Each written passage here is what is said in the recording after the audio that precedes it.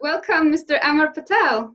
Yeah, thank you for having me. Thank you for agreeing to talk with me. You are the vice presidential candidate of the American Solidarity Party. Yes, that's right. Yeah, and I found you because the American Solidarity Party identifies as a Christian Democratic Party, and I work for the Christian Democratic Party of Sweden. Awesome, yeah. Yeah, so I know I only have a few minutes with you, but I really wanted to ask you, in America, with the electoral system that you have, it's kind of difficult to even get a chance if you're not one of the big parties. Why is it important as a third party alternative still to run for office? Yeah, a lot of times people will ask us why there isn't a Christian Democratic Party in the United States when they flourish in other parts of the world. And it's precisely for that reason. Our electoral system has, the voting system has first past the post, like the plurality victory, winner take all system, kind of makes us subject to a two-party system. And so that's why we can't really break through, well, we haven't broken through in the past. But there's factors of education. There are, when I talk to coworkers, even, so I'm a teacher by trade. I'm a high school teacher. And when I talk to coworkers, when they ask me, how'd you get involved in this? And what do you guys, what are your stances or whatever? And I'll start with, well, around the world, they have this concept of Christian democracy that's been around for 100 years plus, and has flourished in European and South American countries. And even I think Australia might have a party that they're trying to start. But, we can't make headway because of the two-party system. And they'll say, well, what's that? And they don't even know that that's Germany's ruling party for several forever, right? Yeah. And so they don't even make that connection.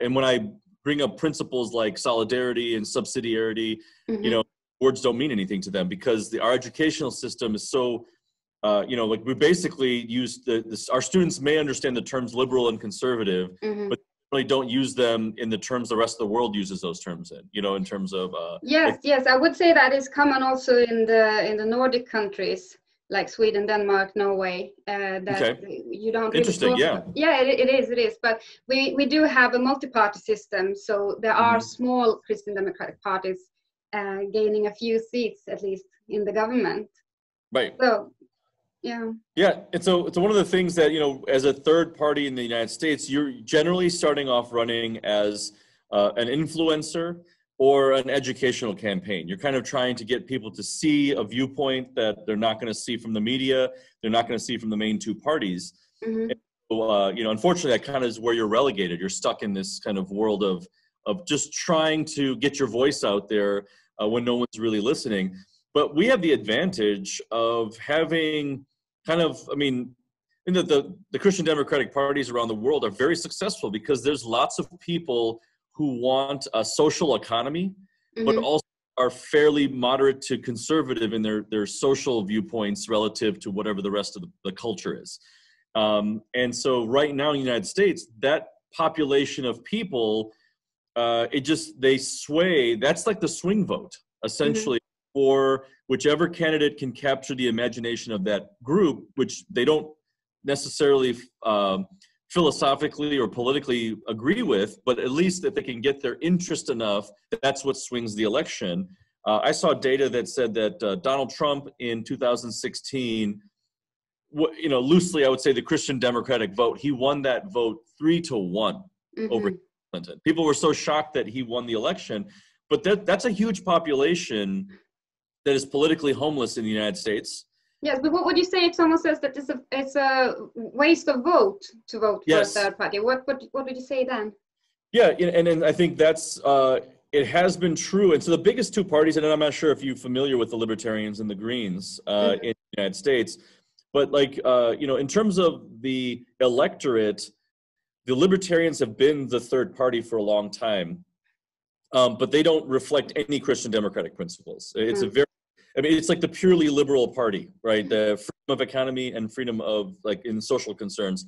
And so, it's every man for himself it's like the opposite of solidarity, right? So they don't really have, there's some people that follow that. There's a very small percentage, maybe 3 to 4% of people generally fall in that worldview. But typically anyone that's in a strong family, you know, who believes in strong community and belongs to a church even, like, is going to understand that that's not how any adult operates, you know, that No, free they don't. anonymized individual, you Yes. know. But do you And think so, that there will be a difference? Will the system change in America for some time, do you think? Because there are these movements like free and fair elections and other right. I think we movements. can be that. I mean, I dream big, right? I feel like, you know, well, I always ask the party members to be visionaries instead of dreamers. You know, we have a lot of people that have great ideas and they dream like, oh, what if we could do that?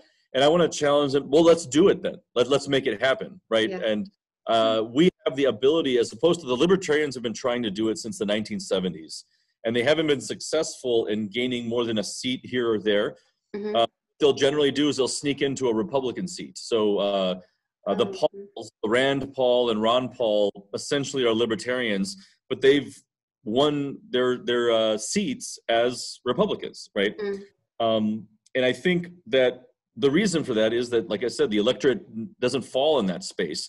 But in our space, there's a huge chunk of the electorate that would vote for, if we had the money and the influence and we had a plurality system, you know, like in the rest of the world, a multi-party system, I think Brian Carroll would have millions of votes, right? Because votes would count towards something and have the possibility. And really, I feel like there could be 3 effective parties like there are in the UK that would have to then build coalitions because of the people who naturally fall in our space. But the concepts that you mentioned, like solidarity, subsidiarity, and also stewardship, what would they mean for America? What difference would they make? And you know what? It doesn't mean anything right now because people, like, the educational process is such a key thing at the beginning, right? So when we bring up subsidiarity, people, the libertarians will try to steal that idea because they're all about no or small government, right?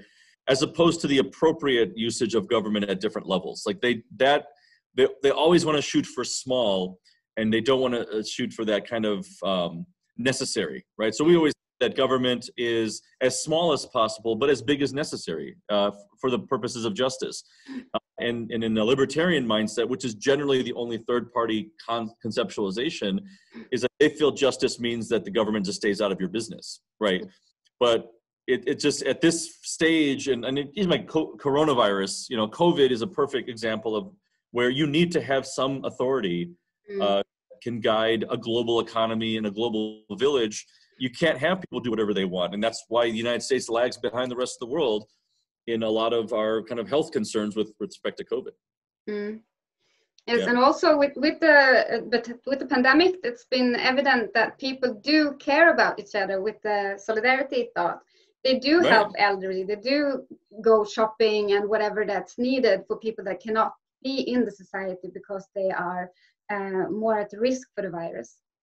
Yeah, exactly. And I think that more than anything, I think people do get, right? And we haven't been atomized completely to not care for each other.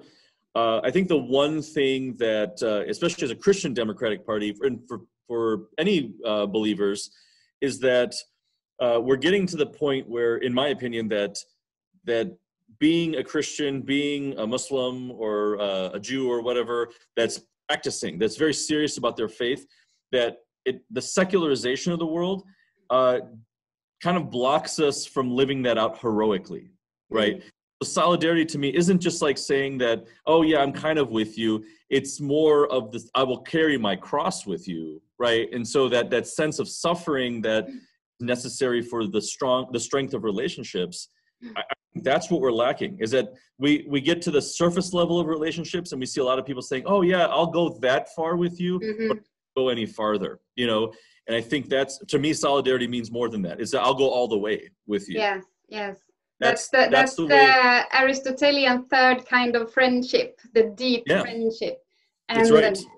that is necessary for the basis for any society actually to thrive, I think.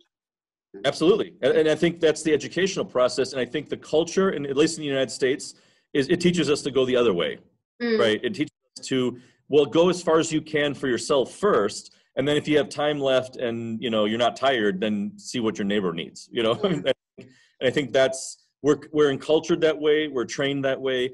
And so, you know, that's a purpose of our party as well, is to call that out on the main two parties that don't follow through with their common good language.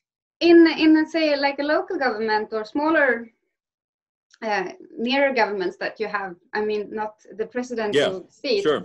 Are you represented anywhere in America? So I think because we started in 2016 with this conceptualization, trying to build a movement. And so one of the problems in our local, I mean, first of all, is like getting enough people together, because in a local race, you really need ground soldiers, right? You need social media doesn't really help you in a local government. You've got to have people that'll go door to door, because then that extra 100 or 200 or 300 votes is going to make a difference in that local election. Whereas in the national election, on a shoestring budget, you know, we're going to get thousands of votes. You're not going to get that unless you have a lot of volunteers. And so we're still not at that membership point, right, to get local. But you still need money at the local level. And you probably have more money at the local level, because that extra 50 votes is going to cost you $1,000, right, to get work out to them and all that kind of stuff. But I'm thinking we, more than anybody, like the libertarians and the green parties, don't have many local candidates either, even though they've been around for a while, because at the local level, I think those Christian democratic principles are even more tangible, right? That solidarity aspect is so much more clear when you're physically talking about a neighbor that lives next door to you, down the street, you know, around the corner. You know, when you're talking at the national level, your neighbor means someone in the next state, right? It could be the person in a different region of the country. So I think as we grow, those will be opportunities as our membership becomes more knowledgeable themselves, and as the country gets to understand. I mean, I think the biggest problem is they just don't understand, why is everything getting so bad? People like want to point fingers at unrealistic things where we just don't care about each other anymore, right? And the culture is us. That's sad. Yeah. Right. But I'm really happy that you did answer my call to talk about this today, and I really wish you all the best of luck. I know that you're going somewhere right now, and I just wish you a lot of votes and a lot of foot soldiers. So let's keep in touch. You. I appreciate it. Yeah. So I mean, like I would say that one of the things is great that you were able to connect, and I apologize for not getting back sooner, but the fact that we've been trying to make inroads or connections with Christian democratic parties around the world. So I'm have this connection now. How are you connected with like the folks in Germany or in the Netherlands or any other place? Yeah, well, I did actually meet with the Konrad Adenauer Foundation just the other week, and we talked about perhaps if they are coming to Sweden, I would meet with them, or I would go to Germany and meet with them, because I'm working with the Christian democratic ideology in Sweden and trying to have a sort of revival for it. So very good. That's my mission, and as long as I can spread it, I have a global mission in mind. Yeah, well, I'm excited then. Yeah. Yeah. Well, if you ever have a Zoom call that is across several countries, you know, we would love to represent the United States and have that and join in on that global mission. Definitely. We'll do that. Okay. Okay, great. Thanks. Good. Thank you. Thank you. Talk to you, Maria. Bye. Appreciate it. Bye-bye.